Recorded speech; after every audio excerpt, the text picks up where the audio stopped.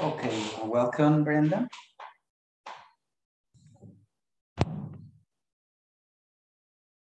Hello. Hello, welcome.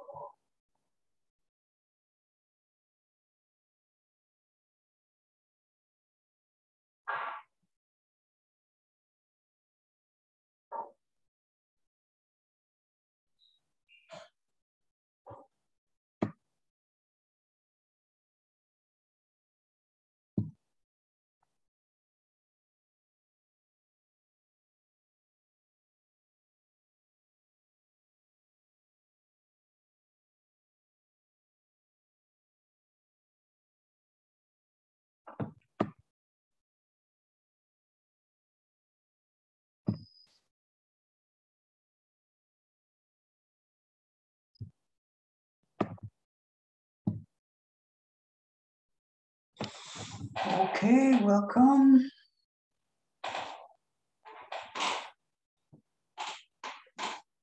Good evening, Yanira and Adriana.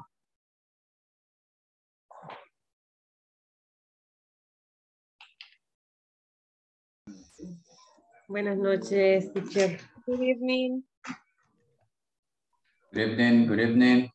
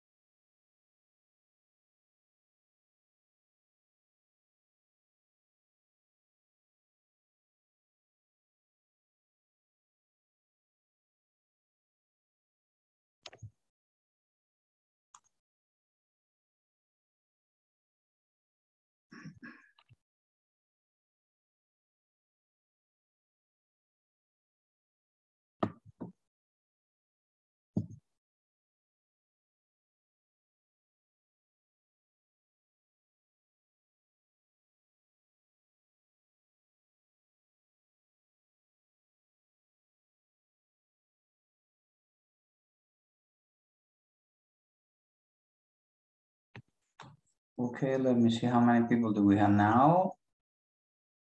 We have 6. Welcome, Madeline. Azucena. Hello, good evening. Jocelyn. Good evening, good evening. Hello, teacher. Hello, how are you? I'm fine. Okay.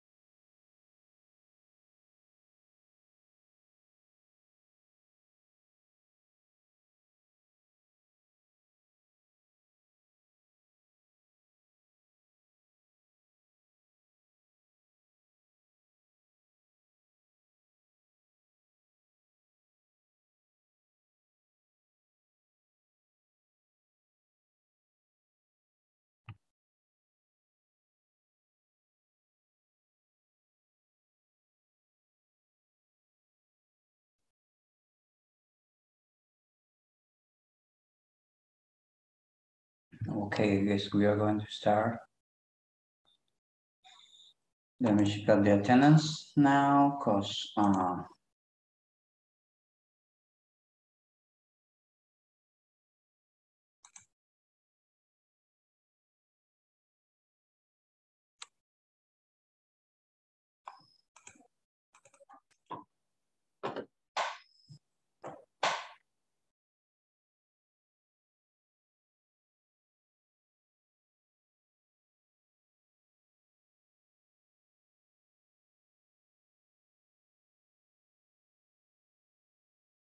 okay, Adriana, are you there? Present. Okay, thank you.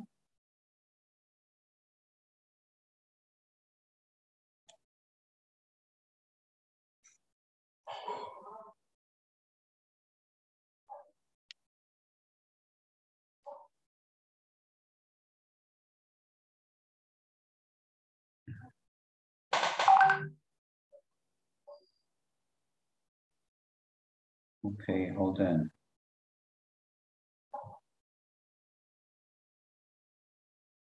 Un segundo, por favor.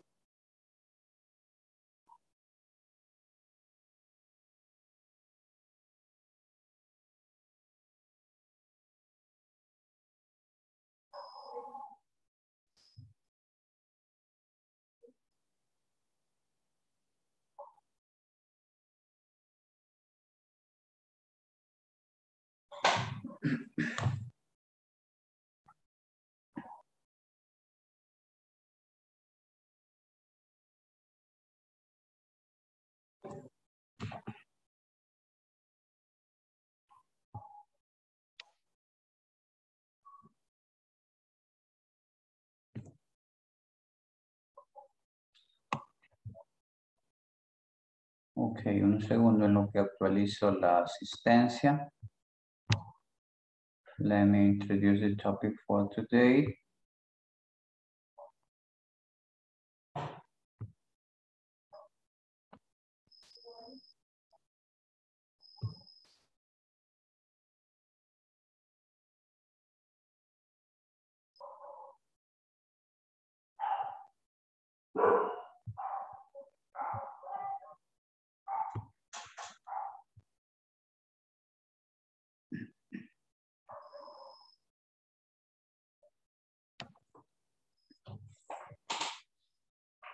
Okay, this is class number 18.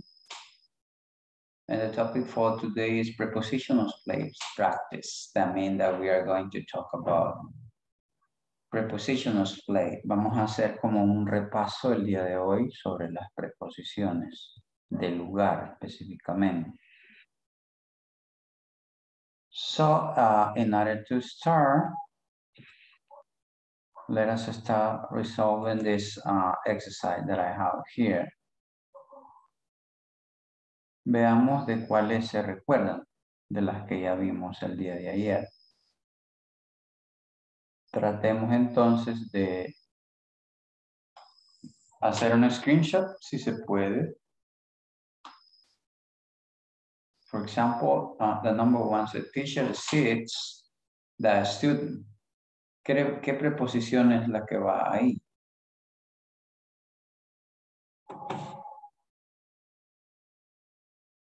¿Me lo dicen, por favor?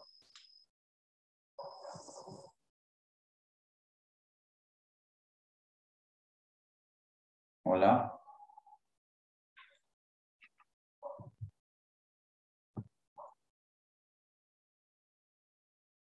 Hola. Maybe is are. No, because what we need is a preposition. Lo que necesitamos ahí es una preposición. No un verbo. Porque dice, el profesor se sienta de los estudiantes. In. No podría ser in, porque diría... In front. Excuse me? In front. Ah, okay. So the teacher sits in front of the students. Ah, okay, makes sense. Makes sense. What about the second one? The girl is standing in the line. Me smell so bad. Me smell so bad.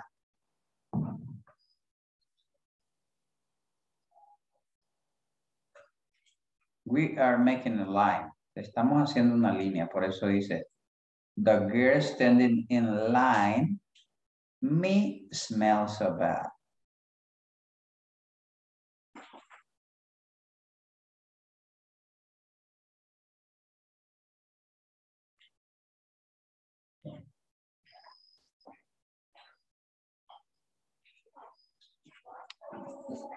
¿Cómo sería entonces?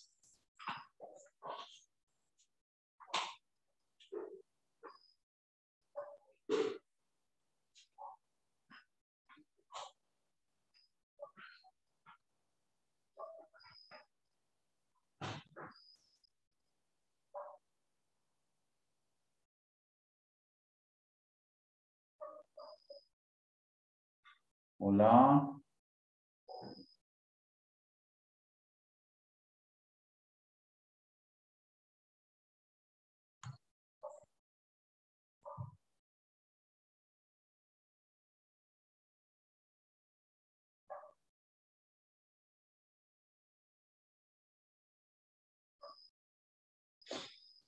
No sé si me comprenden esa oración. The girl standing in line smells so bad.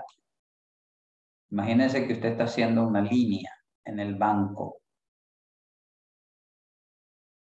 Y la persona que está antes de usted, smells so bad, smells so bad. ¿Cuál preposición sería la adecuada ahí?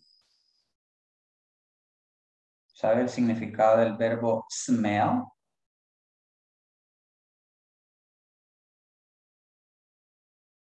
No. No. De casualidad de pequeño. No. Smell. No. Have to do with cuando when you, I don't know, but maybe some of you see a rose, a flower. Algunas personas cuando ven alguna rosa se acercan and they smell it. Yeah, that is smell.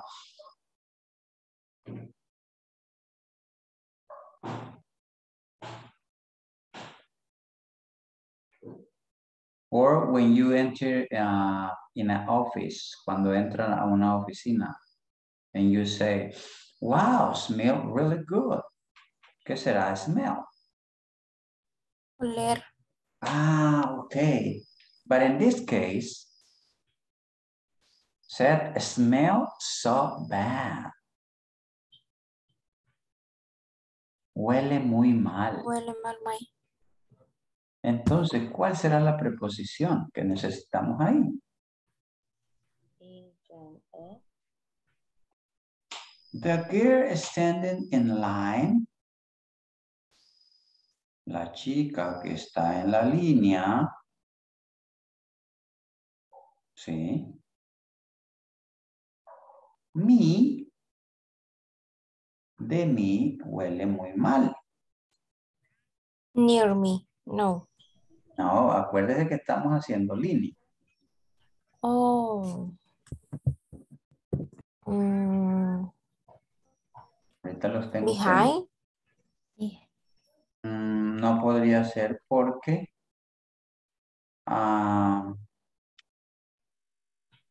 para que le... Excuse me. In front of. The girl standing in the line in front of me smells so bad. La chica que está enfrente de mí huele muy mal. La que está en la línea. Ok.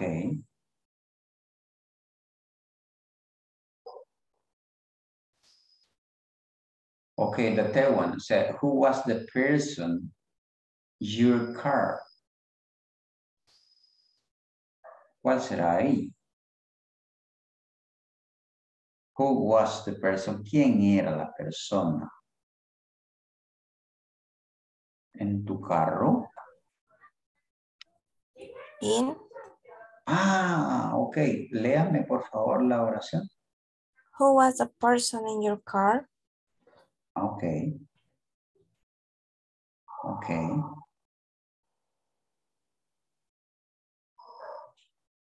What about the next one? I had to slow down because there was a police car. Yo tuve que ir más despacio porque había un carro de la policía. Me. In front of. In front of me. Ah, ok. Por eso tuvo que bajar la velocidad. Mire lo que dice la oración. I had to slow down. Slow down. Slow down. Because there was a police car. Acuérdense que ya ayer vimos esto de there is. ¿Sí? And there are. Y aquí estamos usándolo ya en tiempo pasado. There was. Había. Y es en singular. Había un carro de la policía in front of me. Okay. The next one. The number 7 is the number 6 and 8. Vaya, búsquenme la lógica esa.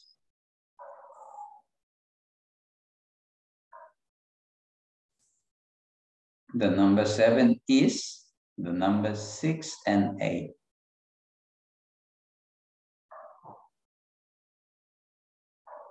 ¿Cuál sería ahí? ¿Qué preposición?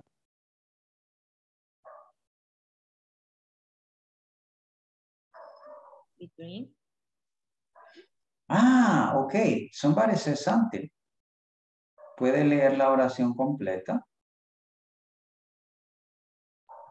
The number 7 is between the number 6 and 8. Bingo. That's right. El número 7 está entre el número 6 y el 8. Ahí está. Okay, next one. There is a sea, England and French. Ya sabemos, there is, ya sabemos qué es lo que significa. Ah, también, que es un determinante, una. ¿Qué será la palabra sí? Y luego aparece England and French.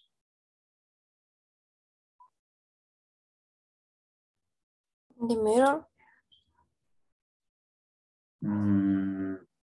¿Será in the middle? ¿Será in the middle of England and French? Next to. Or is between. Between. Podría ser between England and French. Yeah, between. Ok, mantengan su respuesta para cuando ya veamos, cada quien va a contabilizar cuántas buenas hay. At a wedding, her brother Stan, the groom. At the wedding,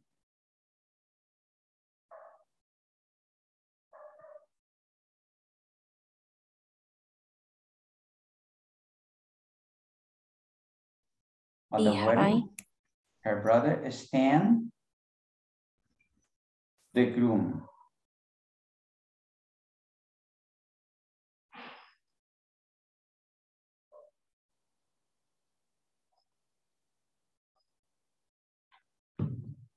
¿Sí? Behind. Could be behind the groom.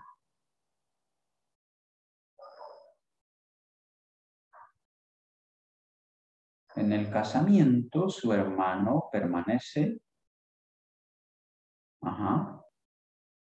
The groom.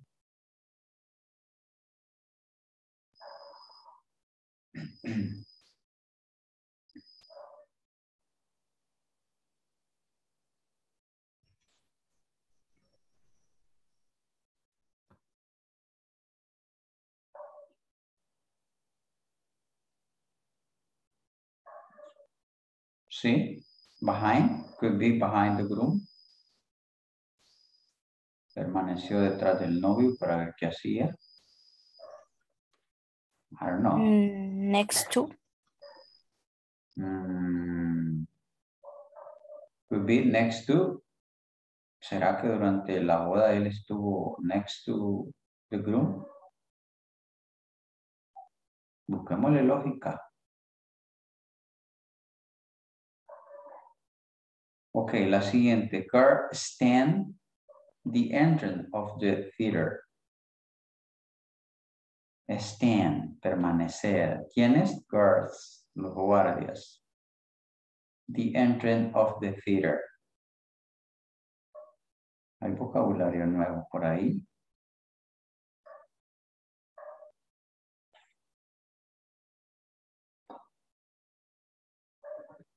¿Cómo sería?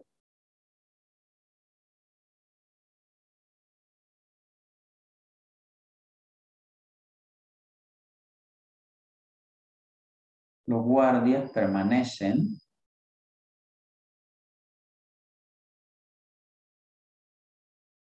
en la entrada de el teatro. Entonces, ¿cómo sería ahí? In. In the entrance of the theater? Are you sure? ¿Están seguros? Yes. Ah, ok, vamos a ver. And the last one, she walked me as we went down the street.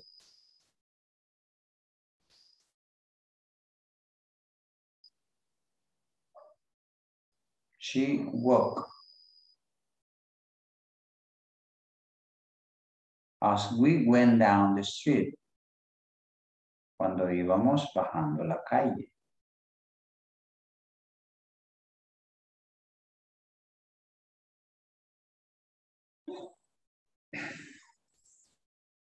Les doy un par de segundos para que piensen sobre esa. Piense, piense, piense.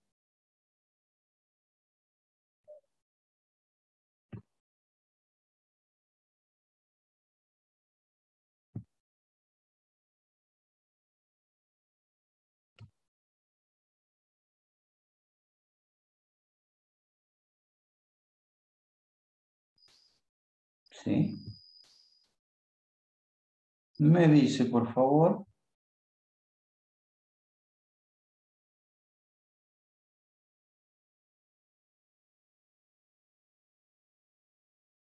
Acuérdese que lo que estamos haciendo es un review.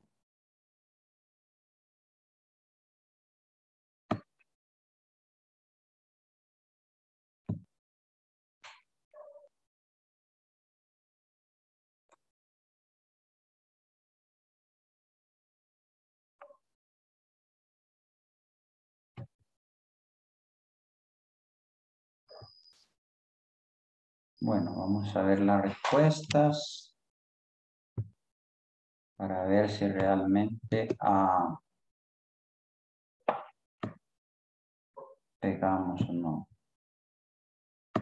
Cada quien va a contabilizar sus respuestas. Y ahí vemos cuántas buenas.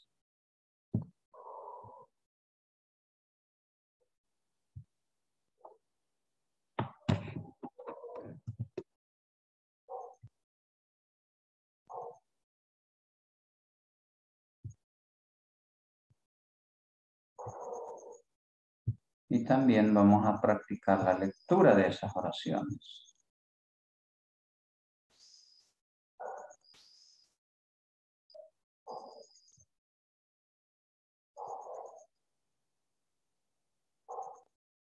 Ok, ahí están. Who wants to read the first one? ¿Quién quiere leer la primera?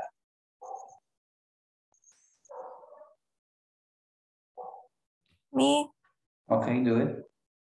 the teacher sits in front of the students. Ah, ok, thank you. La segunda, por favor, ¿alguien más?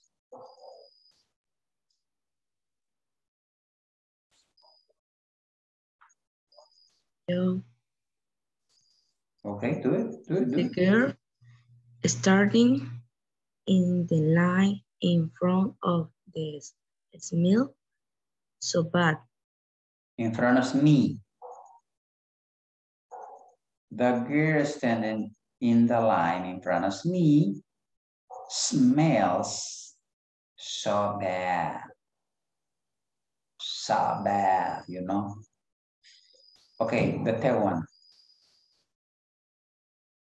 La número 3. ¿Alguien más? Who was that person behind your car? Behind. Behind. Okay, who was that person behind your car? Okay. Y se acuerdan que algunos dijeron que era in. Who was the person behind your car? ¿Quién era la persona que estaba detrás de tu carro, muchachito? Ajá. Ok, la siguiente dice, I had to slow down because there was a police car behind me. ¿Alguien que quiera leerla?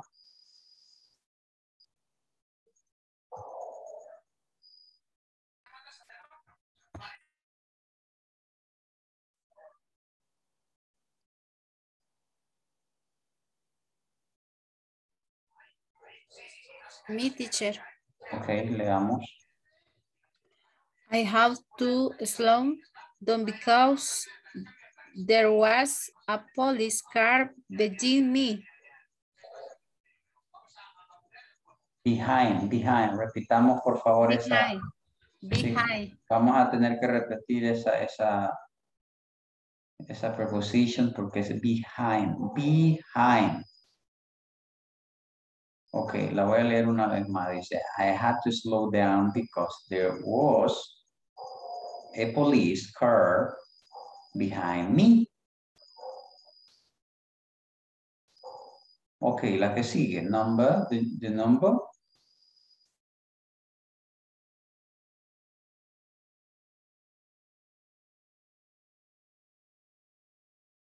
The number 7 is between the number 6 and 8. Ok, las voy a leer todas y luego ustedes las leen. There is a C between England and French. At a wedding, her brother stands next to the groom. Girls stand next to the entrance of the theater. Next to. No puede ser in. She walked beside me as we went down the street. Ok, ¿quién quiere leer? Que me las lea completas. Necesito que practiquemos la lectura, incluyendo ya las preposiciones del lugar. Voluntarios, por favor. Bueno, pues Todas. sí, sí, porque eso es lo que nos va a dar más fluidez. Pero antes de que comience, permítame un segundo que tenía pendiente la asistencia. Azucena, are you there? Yes. Present, teacher. Okay. Brenda. Present. Okay. Edgar Rolando is not here now. No ha llegado, no, Edgar. Edwin. No veo Edwin hoy. Y hoy no es viernes. Elia. Ahí está como amiga el día de hoy. Emily. Present, teacher. Okay, welcome Emily. Fátima. Bueno, Fátima no sé qué le ha pasado, ya no le he visto de ayer. Jocelyn. Present. Okay. Liliana Alejandra. No. Marilyn. Present. Patricia Beatriz. Patricia. Okay, we can continue. Podemos continuar. Entonces, let us try to read it. Vamos a leer. Vamos a leer. ¿Quién se atreve? ¿Quién se atreve? Me, teacher. Okay, go ahead. Try to read. Okay. Okay. The teacher sits in front of the student. The girl standing in the line in front of me smells so bad. Who was that person behind your car? I had to slow down because there was a police car behind me. The number 7 is between the number 6 and 8. There is a sea between England and France. At a wedding, her brother stands next to the groom. Guards stand next to the entrance of the theater. She walked beside me as we went down the street. Okay, solo dos palabras. Okay. The first one is sea. There is a sea between England There and is a sea France. okay. And the another one is theater. Theater. Okay. Yeah. Ponga la lengua, Okay. la punta de su lengua entre los dientes inferiores y superiores. A TH sound. TH sound. Okay. Theater. Yeah. Theater. Yeah. Theater. Okay, thank you. Okay. ¿Alguien más?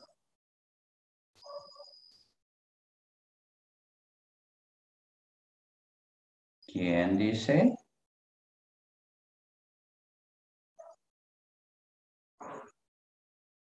Ok, nadie quiere leer.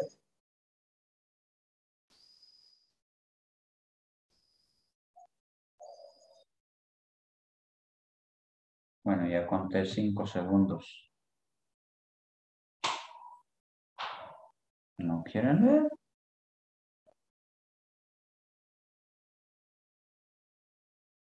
Okay, let us make a review about the preposition. Vamos a hacer un repaso así en forma general de las preposiciones.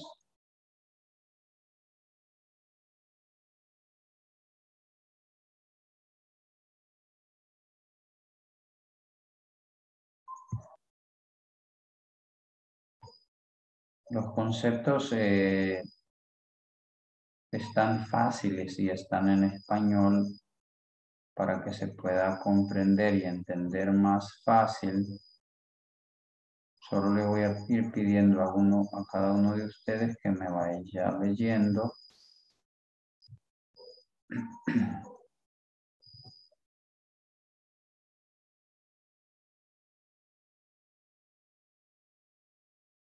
Para que nos quede muy claro.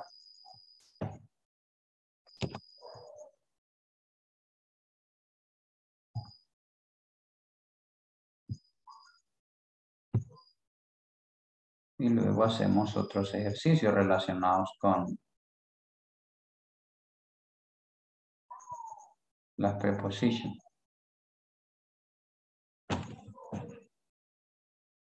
Okay, we are going to start with in. Vamos a comenzar con in. ¿Alguien que me lea, por favor?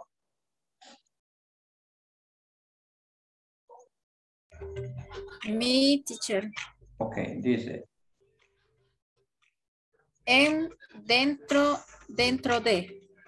Uso. Se usa para indicar tanto espacios cerrados como espacios abiertos. Lo utilizamos para indicar que algo está dentro de una cosa en un lugar cerrado o en el interior de algo físicamente. Sin embargo, como vemos en los siguientes ejemplos, también se utiliza para indicar que se está en un lugar geográfico.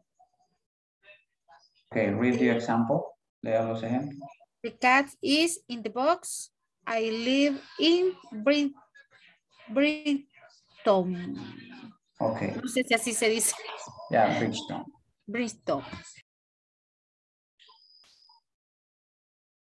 Okay, what about this one?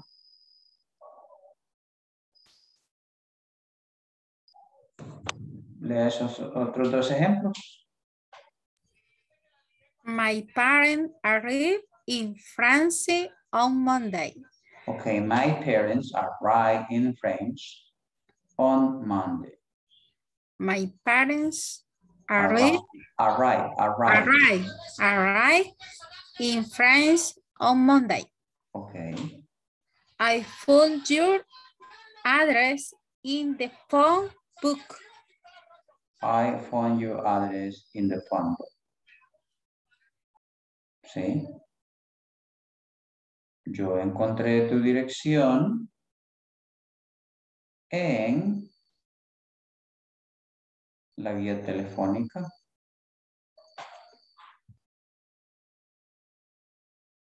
Que por cierto, ahora ya no, hace tiempo dejaron de hacer eso, ya no se imprimen. ¿Se recuerdan cómo eran? ¿Quién se recuerda cómo eran las guías antes? Todos los que tenían línea fija, Telecom les enviaba una guía. Do you remember that or not? ¿Se recuerdan o no se recuerdan? No. Sí. Yes, teacher. No se Yes, recuerdan. teacher. No se recuerdan. Ok, ¿alguien más me lee, por favor?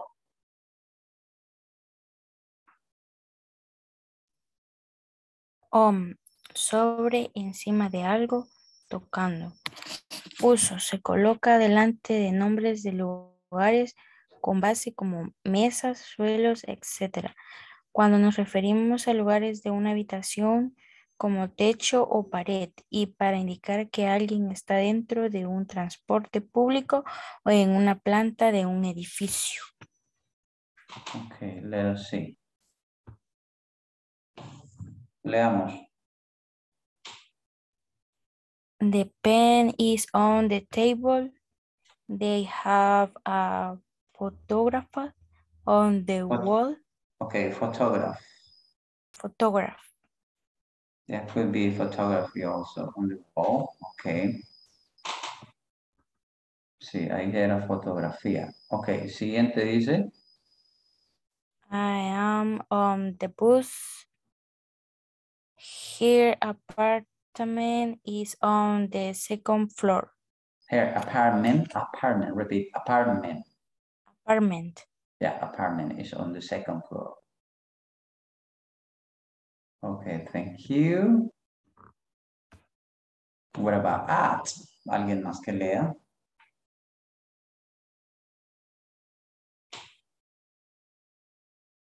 Está en español.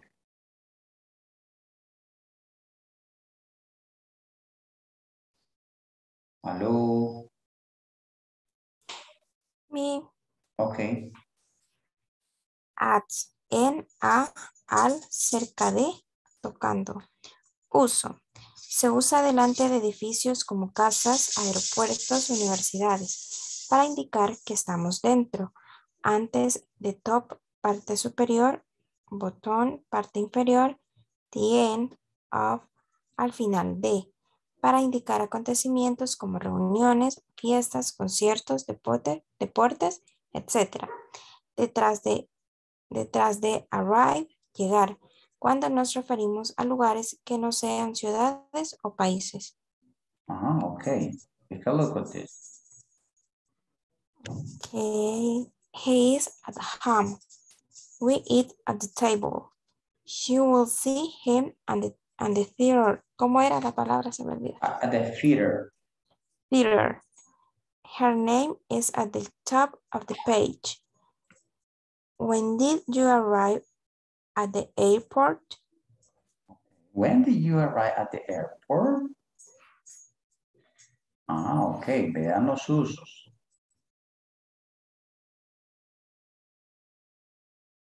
Ok.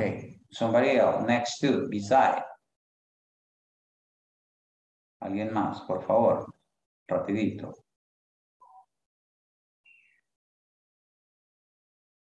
Vamos. You can do it. Next to, beside, al lado de, junto a. Uso, tanto next to como beside se pueden utilizar indistintamente. Utilizar una forma u otra dependerá del hablante y del contexto. The supermarket is next to, beside the bank, sit next to, beside me. Sits next to me or beside me. What to do with that?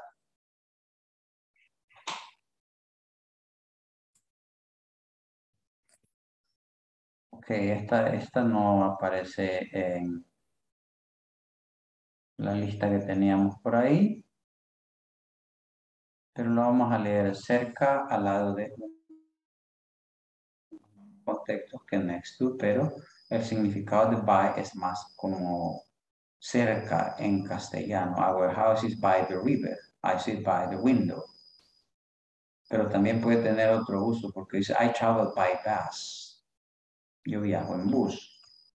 Ok, ahorita tranquilo. Between. ¿Alguien más que lea between?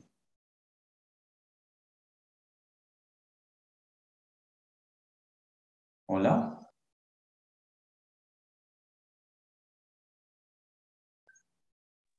Me, teacher. Ok. Between. Entre. The shop is between the bank and the train station. She is sitting between Peter and John. Okay, excellent.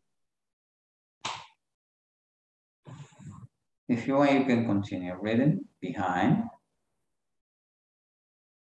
Or somebody else can do it. Alguien más lo puede leer.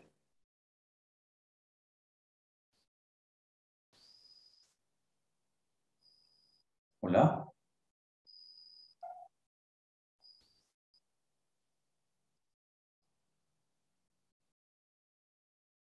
Me, teacher. Okay. Behind. Detrás de.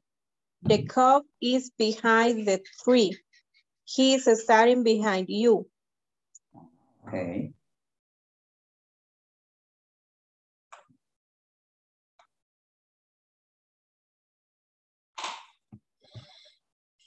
Hay algunos que los vamos a ver quizá ya más adelante en otros módulos, pero este para que tengan una idea general. In front of versus opposite. Contrario al frente de, opuesto, delante de, uso. La diferencia entre estas preposiciones la notamos cuando estamos hablando de personas in front of.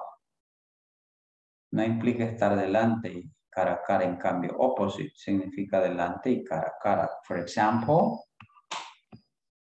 the shopping center is in front of the grocery store.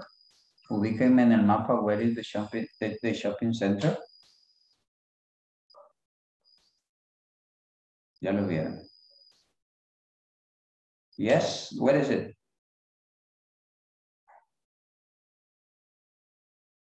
Utilicen otra preposición para ubicarme dónde está. Next to a bank.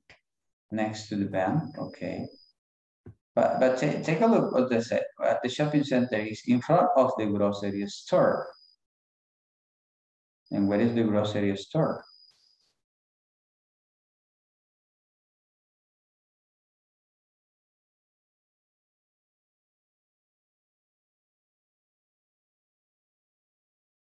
It is in front of the grocery store. The grocery store is right here, mire.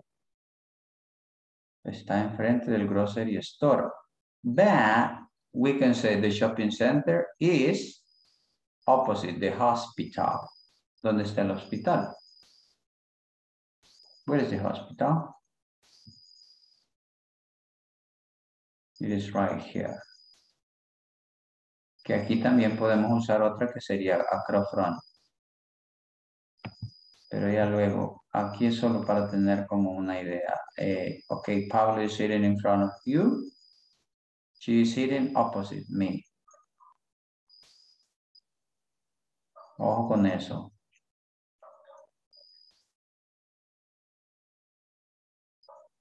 Okay, I guess we already talked about this one. Under, debajo de, the ball are under the chair. You can see here the pictures. The dog is under the tree. It is right here. It's the dog. Above. Esta no la habíamos visto, creo.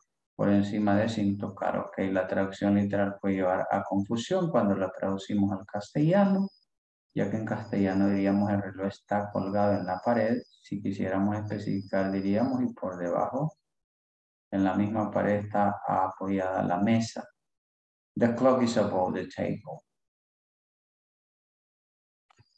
Okay, but at least you got one idea related with this.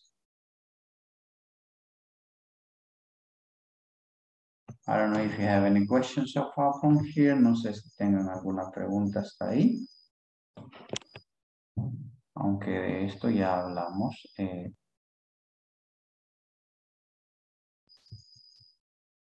Por eso estamos haciendo como una práctica, ¿no?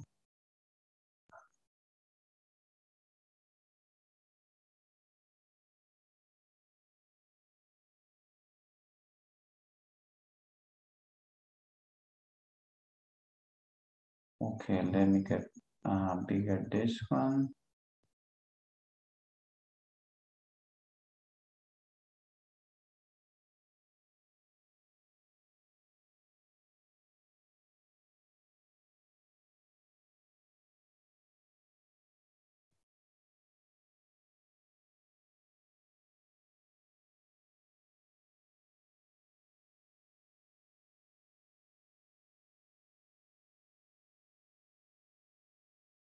Okay, just tell me if you can see it.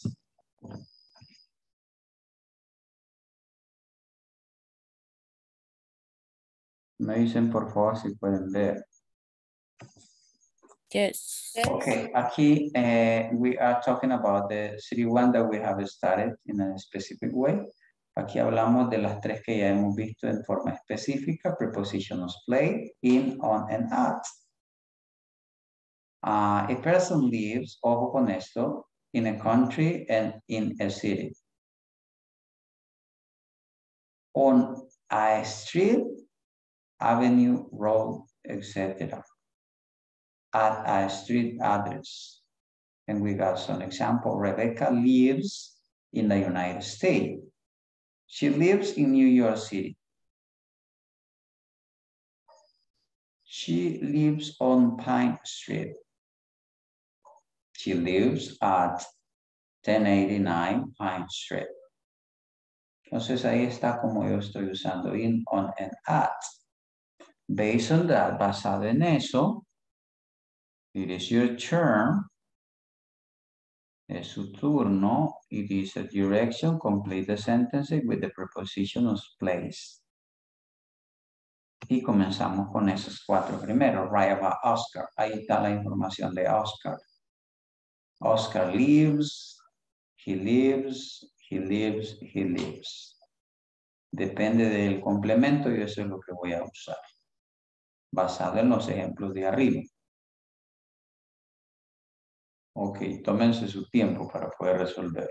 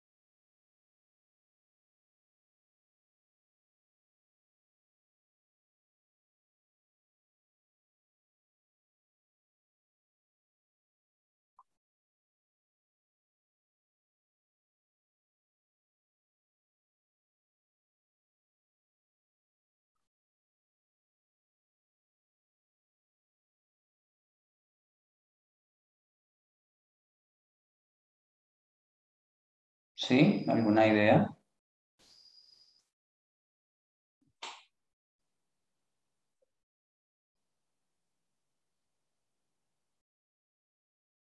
Any idea? Oscar lives?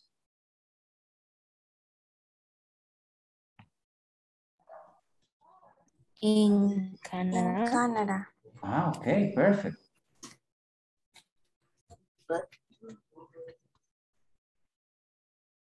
What about the second one? No te cayó. No. In Toronto.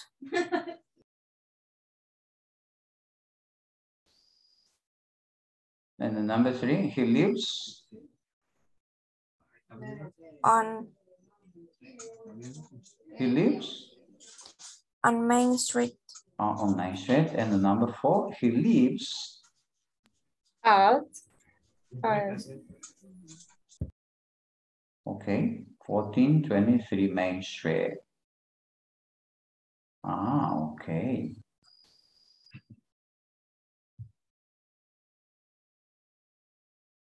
Let us see what else do we have here.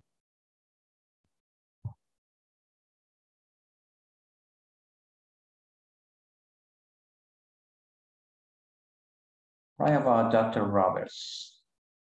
We got the information right here. Dr. Roberts lives on, he lives in, and he lives at. Okay, you need to choose the information that you need to put right here.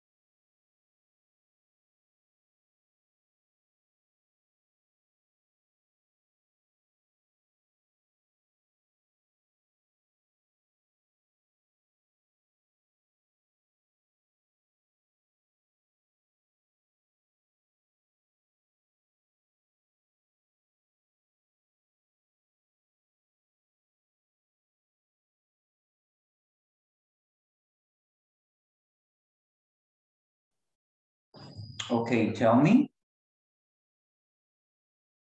Dr. Roberts lives on.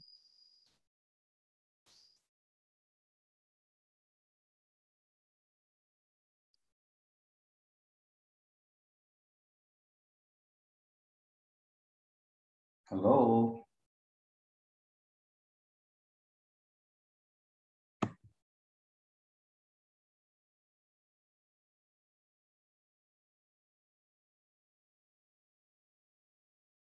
Hola.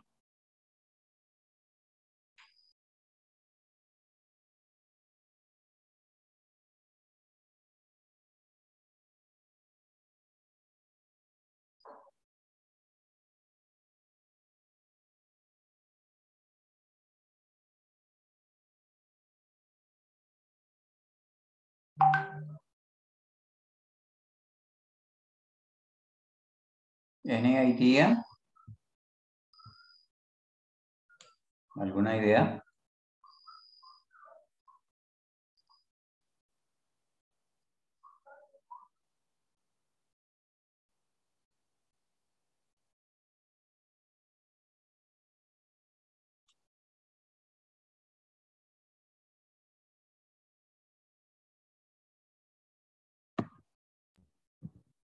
Doctor Mike Roberts.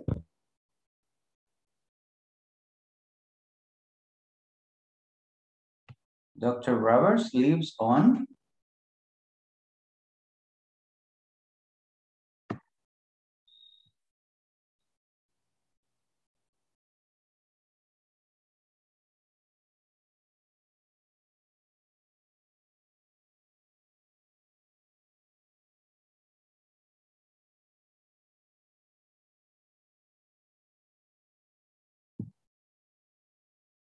Okay, take a look at this example that we have here. Veamos el ejemplo que tenemos acá. A person lives in a country and in a city. Una persona vive en un país o en una ciudad. Ejemplo, Rebecca lives in the United States. She lives in New York City. Ahí estamos hablando del país y la ciudad. On. ¿Cuándo vamos a usar on? When we talk about a street. When we talk about avenue, road, etc. Si estamos hablando de lugares, de direcciones, sería una calle, una avenida. ¿Sí? For example, she lives on Pine Street. And if I am going to use at a street address. Cuando voy a hablar de una dirección en específico, entonces uso at. Okay, based on that, tell me. Basado en eso, entonces, me dice, ¿cómo sería ahí?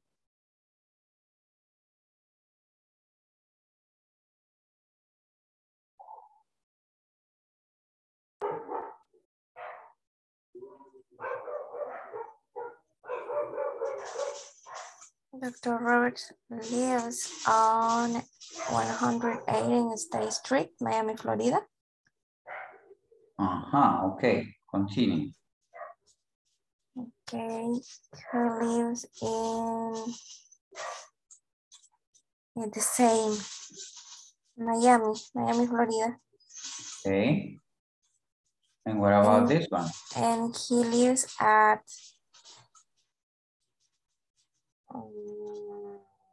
118 State Street.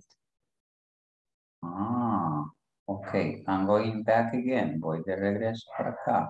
Okay. Okay, take a look at this. Okay.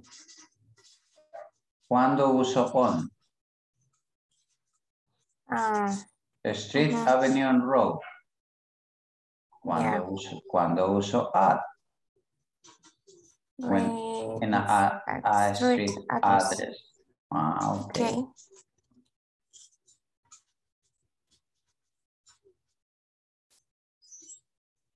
Okay, based on that.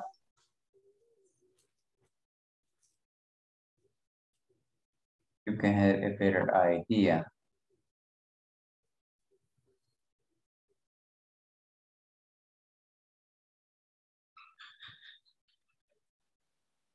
Okay, but let us work in this one from 8 to 11 in order to clarify. Para clarificar, escriba acerca de usted. I live, the name of the country. I live, the name of the city. I live, the name of the street. And I live, the street address.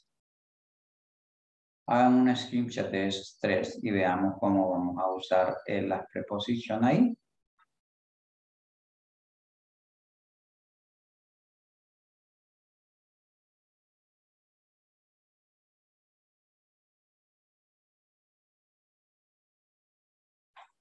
¿Hicieron el screenshot? Sí. Yes, teacher. Ok, I'm going to stop sharing. Voy a dejar de compartir para que escriban esas oraciones. Porque lo que quiero es que practiquemos, es precisamente lo que dice nuestro tema.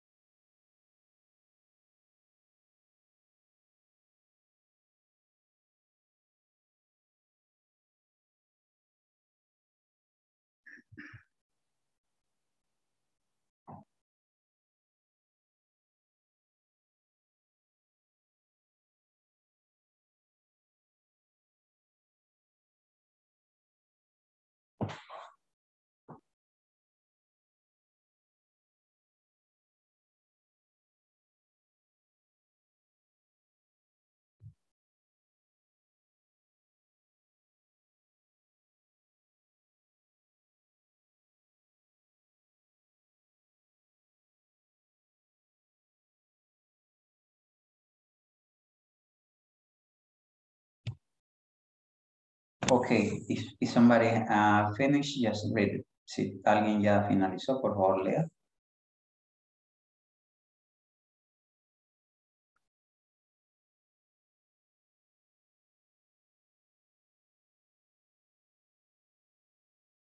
Y va a usar su información.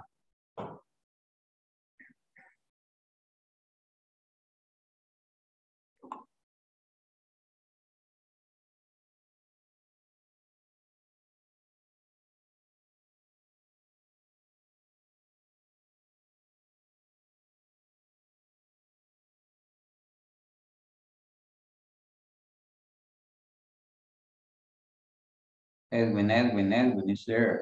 Hello, Edwin. Hola, don Edwin. Ay, teacher, No, ¿por qué está tan callado, don Edwin? estoy callado. Sí, ¿qué le pasa?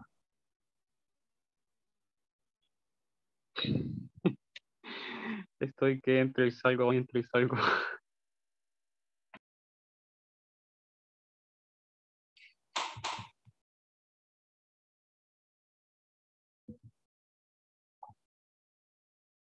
Okay, go back again to the exercise. Okay, I live.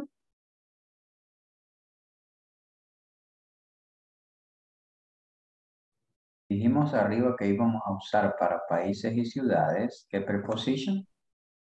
In El Salvador, Okay, read your information. I live in El Salvador. I live in La Libertad.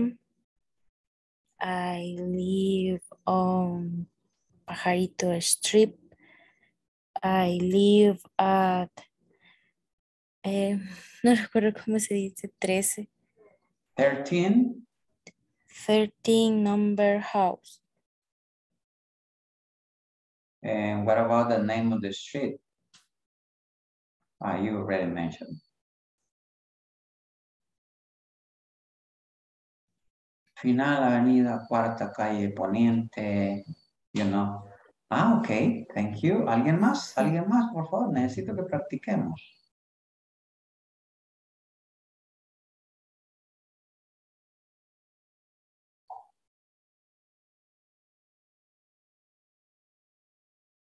Somebody else, please.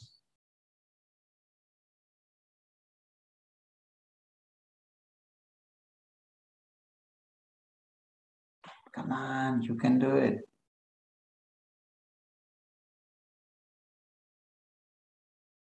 Hello.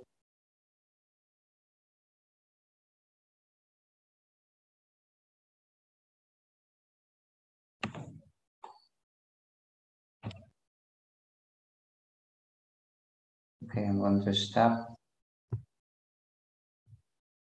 I'm going to show you.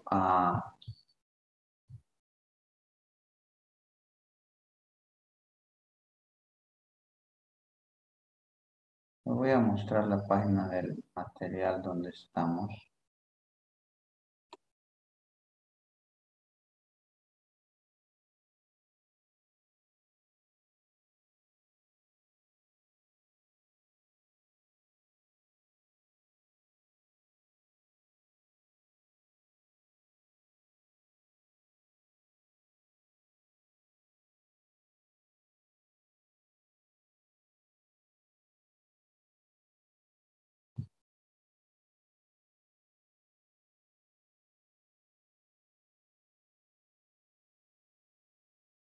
Okay, page number 46 in our material.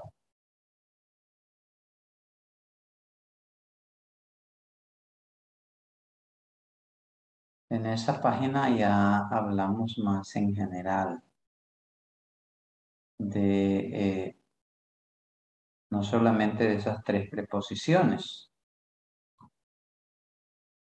Solo se las muestro así rapidito, luego vamos a hacer un ejercicio porque necesito que terminemos el anterior. How to use prepositions, please. Ahí tenemos un ejercicio, prepositions play. And we have some prepositions. Pero primero lo que yo quiero es que resolvamos lo que ya teníamos ahí.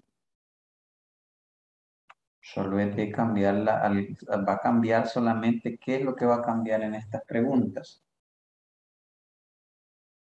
¿Qué preguntas son las que cambia la información? Y el resto se mantiene para todos. Because we live in the same country. The number 8 is going to be the same answer. The one that are going to switch is number 9, 10, and 11. Emily, do you want to read it? Read your info.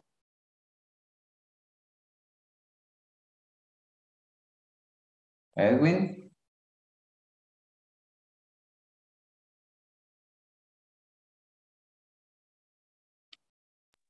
Ay, teacher. Could you read your information? Sí, no sé si, no es que no entendí muy bien, pero no sé si las hice bien. I live in El Salvador. I live in Cabañas. Live. Live. I live, avenida, ¿cómo se podría decir, teacher? Avenue. Pero quiero oír la preposición que va después de live. I live. Ay.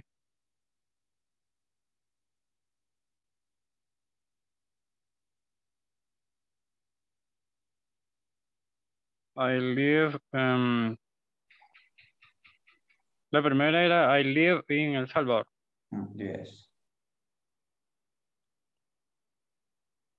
La segunda sería I live in, uy, me equivoqué, en Cabañas. Okay. En la tercera no sé si sería I live in Avenida Carlos Bonilla. Pero sería siempre in. Creo que ella no, porque ya sería avenida. Entonces, ¿cuál sería? En eso estoy, teacher.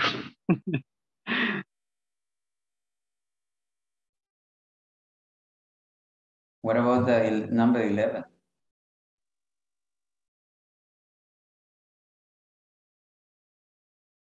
¿La 11?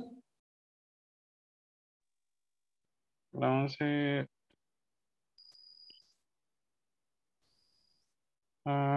No sé si estaría bien. I live in front of the park.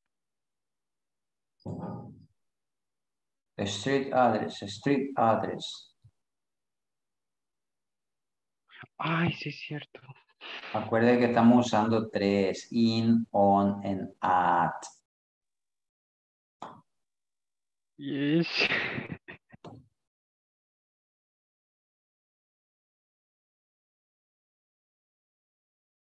Ok, ¿alguien más que me las lea, por favor, con la información?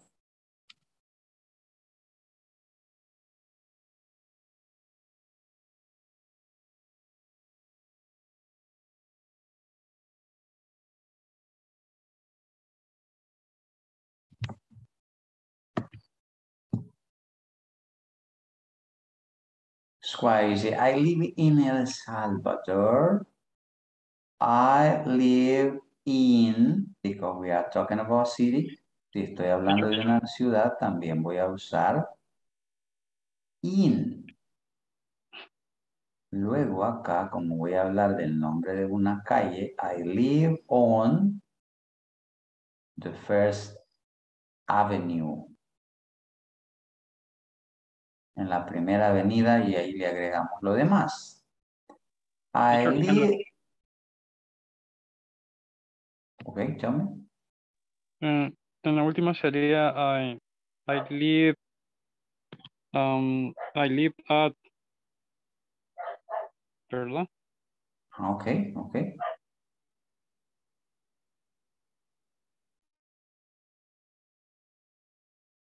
Bueno, esperemos que ya les haya quedado claro. Now, right here we have a list. Aquí ya tenemos como una lista de preposiciones, pero esta la vemos en el libro. But before to go to the books, I need that you create your own sentences using in, on, and at. Me gustaría que cada uno de ustedes creara. I had not admitted before. Liliana. Oh, okay, Liliana. Where is it? Ah, it's there, Liliana. Let me check out here. Liliana Valencia. Okay, try to create your own sentences using this preposition.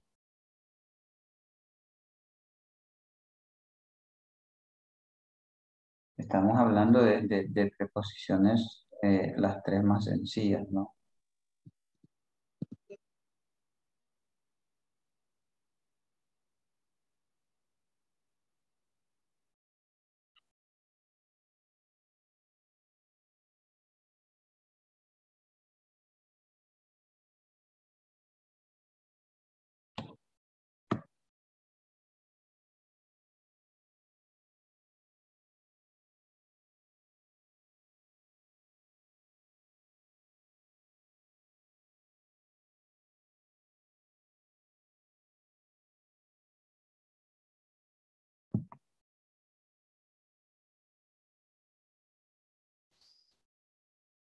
Hello. Silencio total. I don't know why.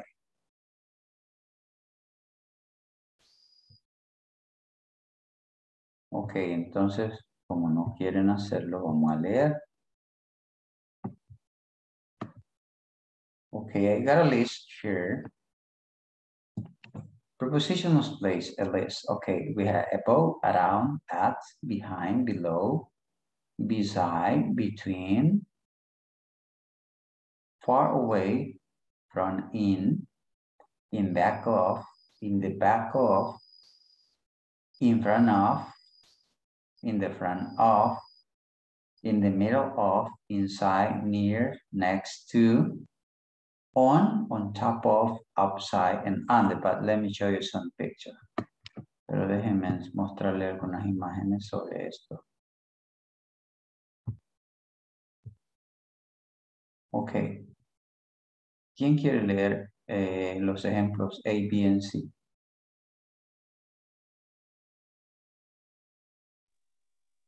Teacher. Ok. Yeah, I see. Yeah. The both are.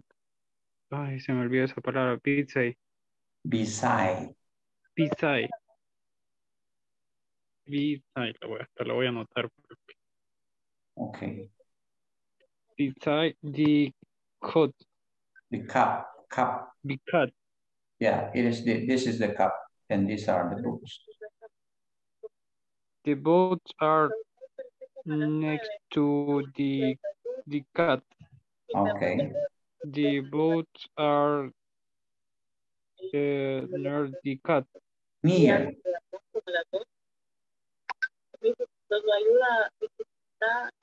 Sería cerca de la taza. Near. Okay, somebody else. Letter D. Cerremos micrófono. Quien tenga el micrófono abierto, por favor.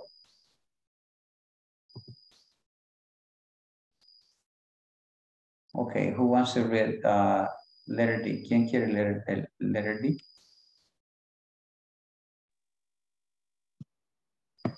My teacher. Okay. The books are next to the cup. Letter D. D. No, D. Sorry. The books are between two cups. Ok, comprendemos lo que dice ahí. El libro está entre. Los. Los libros están entre dos ¿Sí? tazas. ¿Qué son estas? Ok. Let me see, what else do we have here? Veamos qué más tenemos. Who wants to read letter E? ¿Quién lee literal E?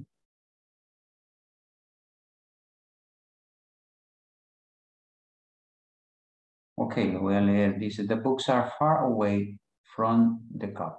Los libros están lejos de la taza. Far away. Hasta hay una loción, creo, he visto algo así, far away.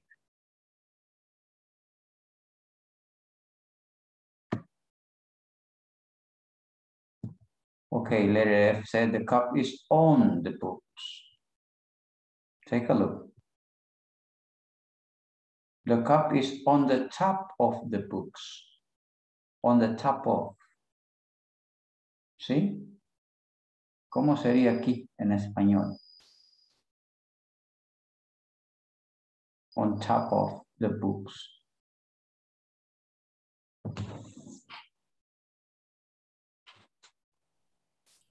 El café está sobre los libros. Dice la primera, sí. Y la segunda y la siguiente, que es la G. Detrás. No podría ser detrás. The cup is on top. On Como top of. encima, como sobre. Ya, siempre va significando así, pero ahí en ese caso es como en la superficie, ¿sí? On top of, es decir, en la parte última, de arriba. Es como cuando yo tengo una página, yo digo on top of the page or on the bottom of the page. En la parte de arriba de la página o en la parte de abajo de la página.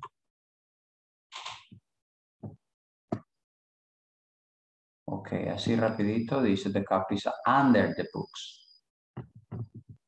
Esta se comprende, ¿cierto? The cup is above the books. Arriba de. The hands are around the cup. Ojo con esta. Around the cup. Alrededor de la taza. Luego dice letter K. The man is in back of the bus. The man is behind the bus. Que es más usual esta última, behind. The man is in the back of the bus. It is right here. Can you see the picture? ¿Puede ver la imagen del hombre dentro del bus? In the back of.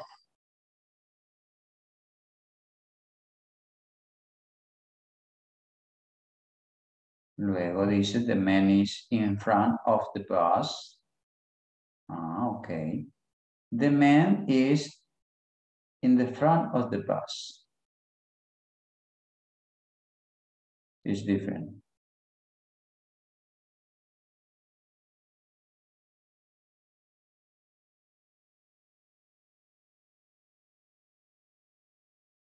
And this one, the man is in the middle of the bus.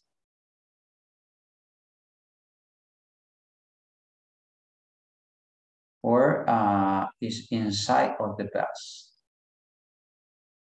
Okay, I'm going to stop here. Solo quiero que nos centremos ya en la página para el ejercicio y luego vamos a hacer una producción. Okay. Based on this page, we are trying to remember how we are going to use prepositions places. Aquí, prepositions places. Where is the part located? Ojo con esto. Where is the part located? It is located among many places. Esta no la habíamos mirado ni visto. ¿Dónde está localizado el parque? El parque está localizado entre muchos, ¿sí? Entre muchos lugares. Ya vimos between, que es entre dos cosas. Among es cuando sea entre más de dos. ¿Sí? Luego dice, where is the sport palace located? ¿Dónde está el Palacio de los Deportes? It is located on Barrio Street in front of the park, enfrente del parque. Where is the mall located? It is located near the restaurant. ¿Dónde está el mall? Ah, está cerca del restaurante. Luego dice, where is the church? ¿Dónde está la iglesia? It is located past the school. Ahí está al pasar la escuela.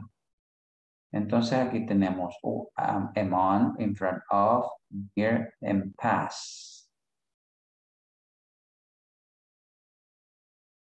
And we are going to complete the exercise number 5 that we have here. Vamos a completar el ejercicio 5, donde dice complete the conversation using a preposition from the box. And if you want, you can go to page number 39 and look at the map. Y si usted quiere, regrese a la página 39 y vaya a ver el mapa que tenemos ahí. Y ahí tenemos alone, que esa no la tenemos arriba, in front of, behind, next to, between, across, past, and under. Ok, trabajemos en ese ejercicio, por favor. This word palace is the bank. The restaurant is First Avenue. The city hall is the church and books were. And number 4, the church and the city hall are the park. Ok, haga una screenshot, por favor.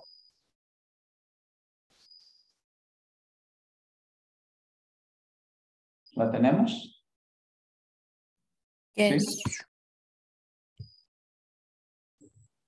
Okay. Let us work on it, please.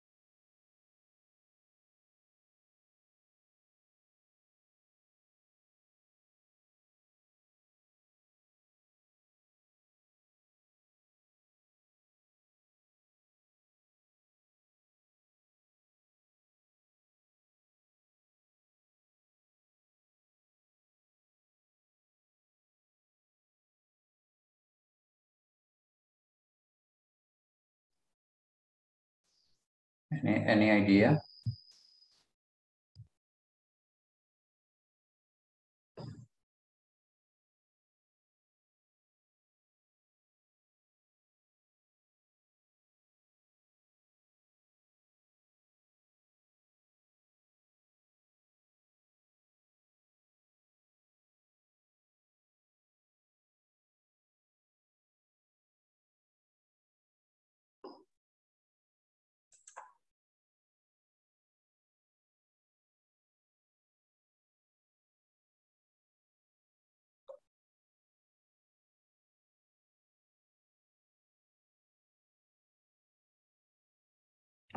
Do you remember the map of page number 39? ¿Se recuerdan del mapa de la página 39? Yes, teacher.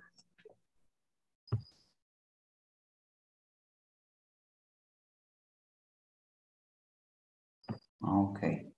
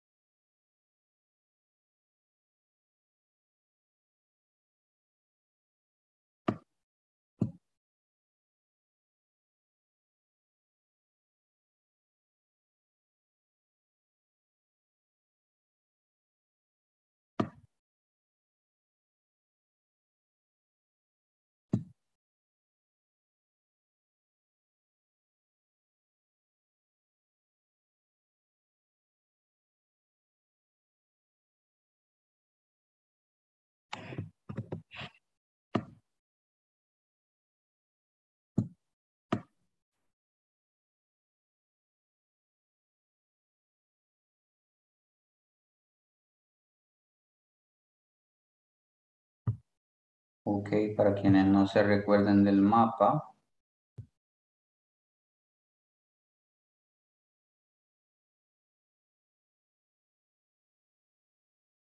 we have it here.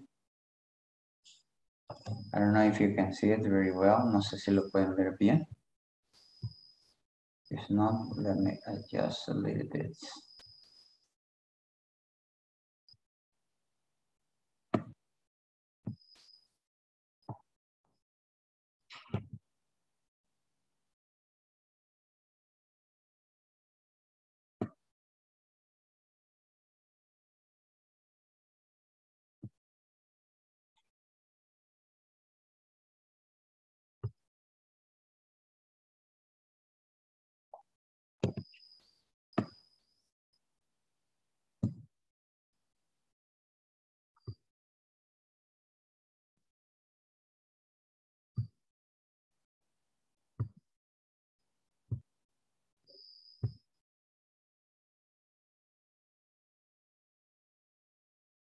Okay, you got it there.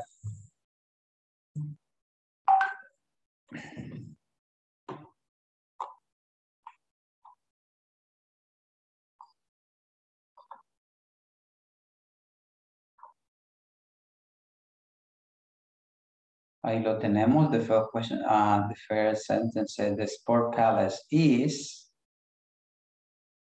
Where is this sport palace? Is this? But what about related with the bank? En relación al banco, ¿dónde está ubicado?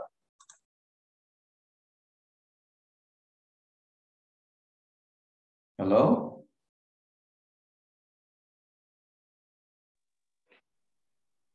Next to. Ok, pero necesito que me lean la oración completa. The sport palace is next to the bank. Okay, perfect. Okay. What about number 2? The restaurant is under First Avenue. No, number 2 talk about number 2. Esa es la número 3. Number 2.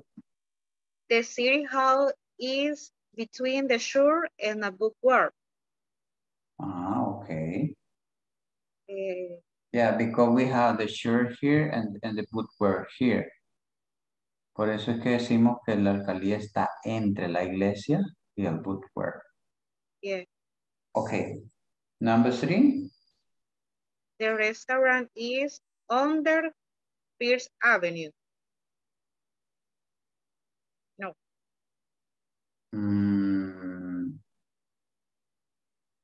Ahí tendría que ser no under.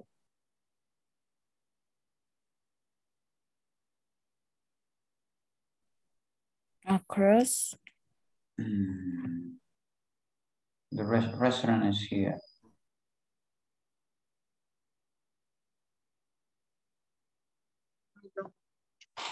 ¿Se recuerdan que había una preposición que no la hemos usado ahí? The restaurant is along First Avenue. Along.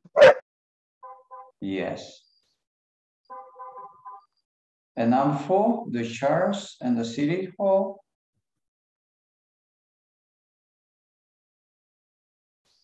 In front of.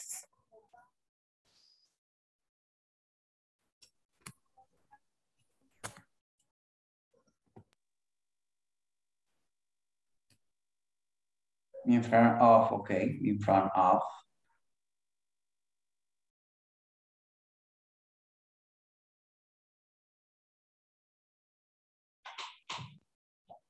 Okay, any question?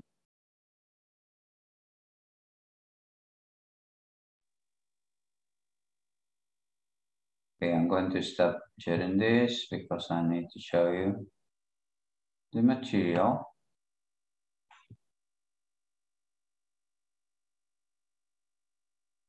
Let's go back to page number 46 again.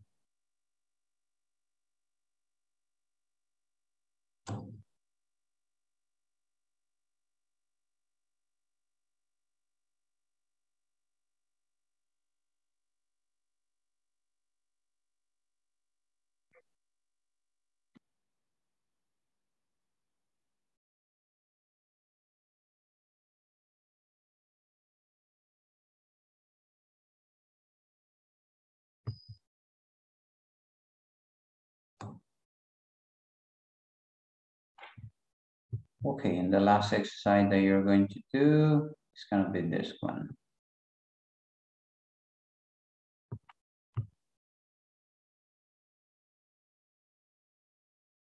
Number 6, complete the following employees information about someone else. Employee information, name, workplace, office, main phone, job position, department, address, and ID.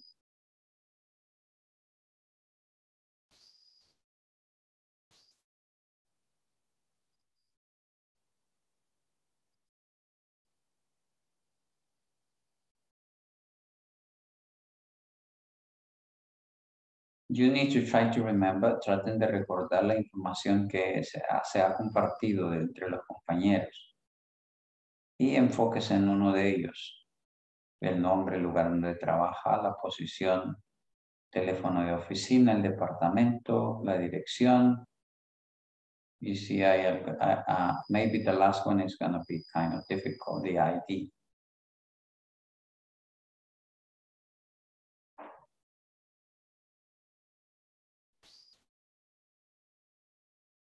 Okay, if you want, you can make an screenshot. Lo vamos a hacer más fácil. Haga una captura, por favor. 1, 2, 3, 4, 5. ¿Ya la tiene? ¿Sí? Yes. Okay, let me see. We have 8 people here. Tenemos 8 personas. We are going to get together in group. And then you are going to ask your information. Vamos a trabajar en un breakout room. Y tratemos de obtener la información de nuestro compañero. Todos deben de tenerlo para luego compartirlo. Okay, let me see if 5 minutes is enough.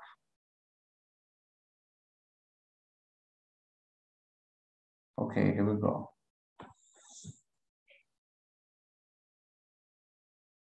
So please accept the invitation.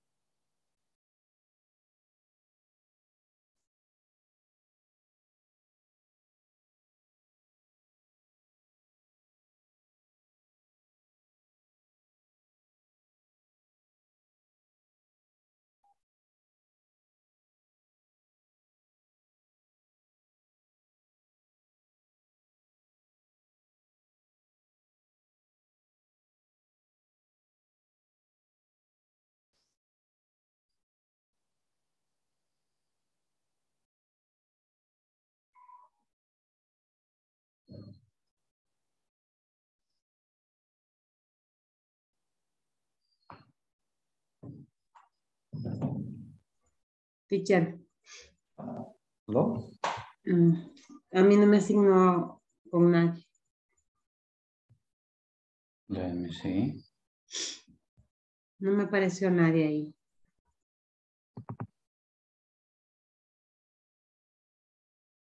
No, lo que sucedió entonces fue que alguien se lo sacó de la plataforma, perdió la conexión, pero sí estaban completos.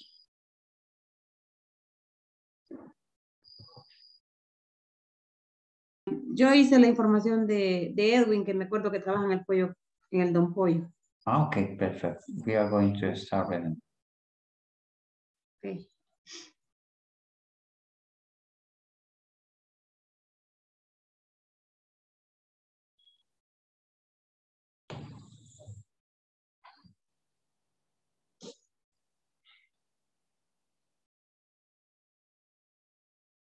Okay, who wants to start reading the information? ¿Quién quiere iniciar leyendo la información?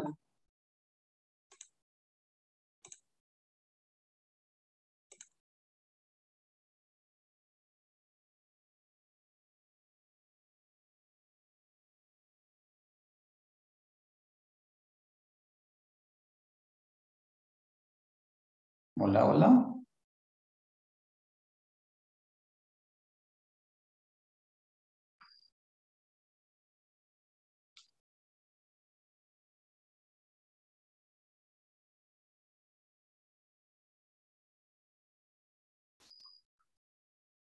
¿Quién inicia?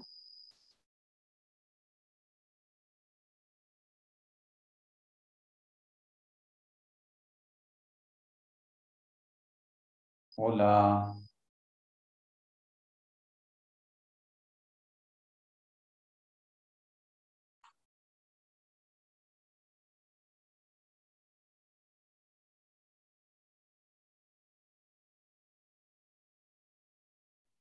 Solo uno. Lo voy a, Okay, lo okay. voy a leer. Okay, go ahead. Bueno, yo lo hice de Edwin porque no me apareció nadie ahí. Entonces Edwin Bonilla. Okay. Dice, no. Workplace, Don Pollo. Okay. Office, main, phone sería, ¿verdad? Yes, yes. 7, 8, 2, 1, 5, 5, 7, 8. Okay. Department San Salvador. Yo le puse San Salvador, no sé si la ayuda. Okay, perfect. Address, Avenue, 501. Donde dice IT, no sé si se dice ID. ID. Ah, bueno, ID 7838. Okay.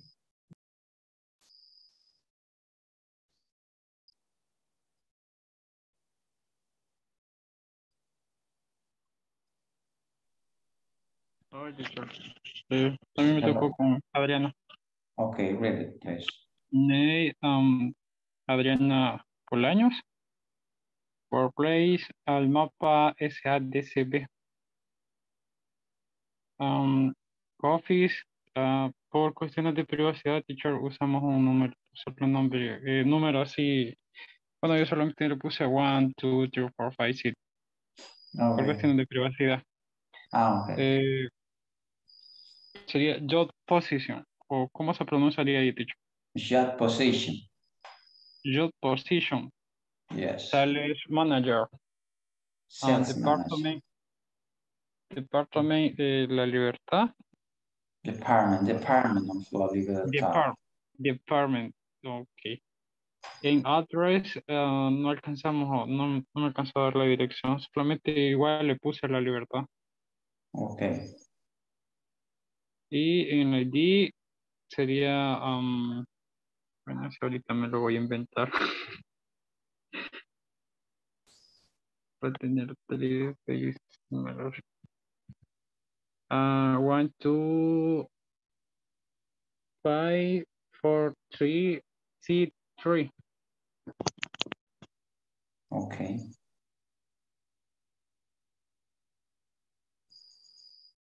Okay, one else, the last one. ¿Alguien más, por favor? El último, porque ya nos llegó la hora. Yo quiero decir es de mi compañera. Okay, Brenda. His name is Jocelyn Jahaira. The office on 618400061.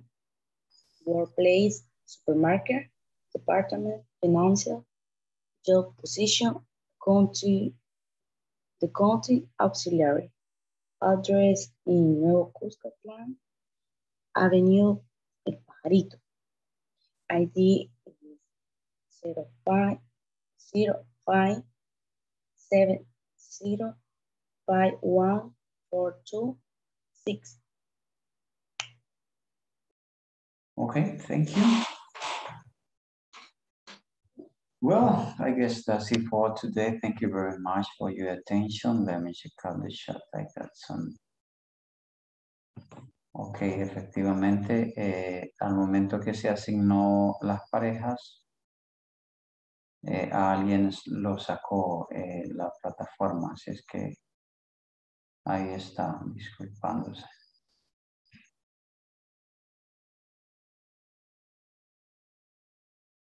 Ok, veamos otra vez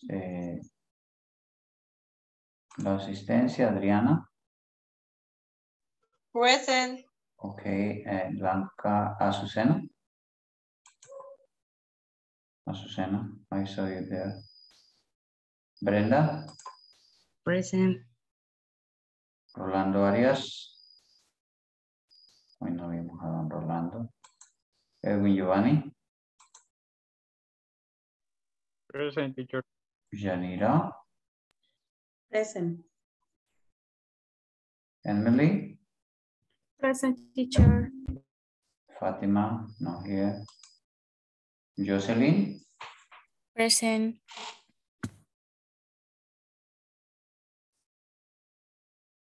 Liliana.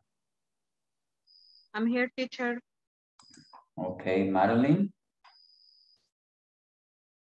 Sí, a Madeline fue que sacó el Zoom. Patricia Beatriz.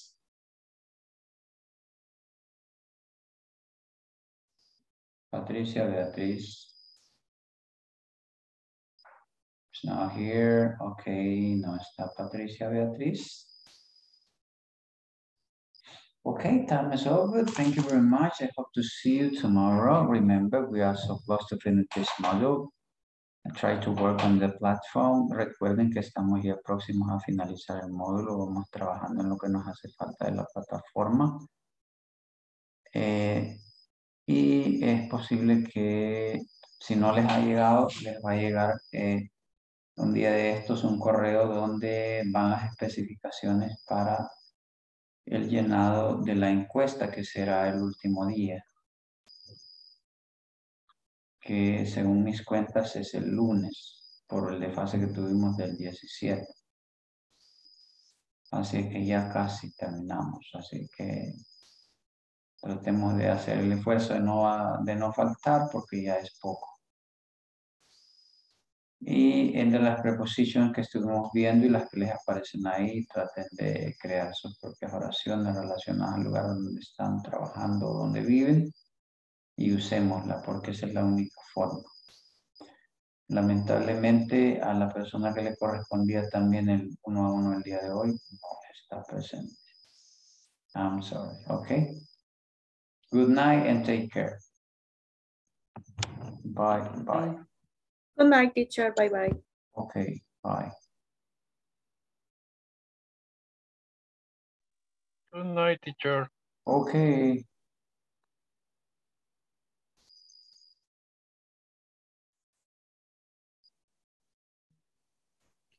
Hi, teacher. Hello, Yahaira. I don't know if you have any question. No sé si tiene alguna pregunta.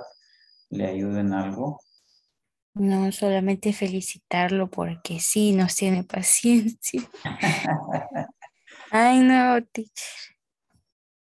Fíjate que Bueno, lo de las preposiciones prácticamente era el tema de ahora.